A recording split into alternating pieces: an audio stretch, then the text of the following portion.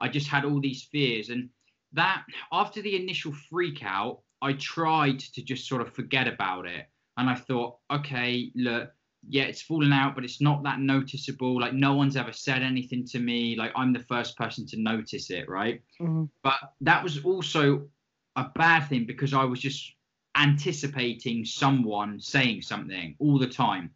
I've actually never spoken about this, like, in this much detail, about that anticipation thing. Like, I think one of the reasons why I shaved my hair off so soon, right into it, between that freak out and when I just decided to shave it all off, was probably only about 6 or 7 months, you know. Yeah. So in compared to a lot of other people, it's very, very fast.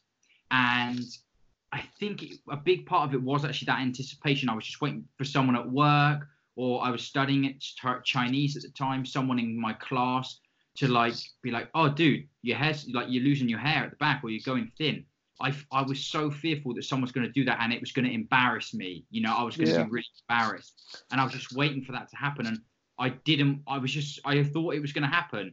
So it kind of changed my behavior. I've spoken before about how I would walk down the street, and obviously now if I'm looking straight, the back of the crown is sort of like slightly tilted down, you know, not down, but if you were behind me and you were the same height or something, you could see it, right? You could see the crown.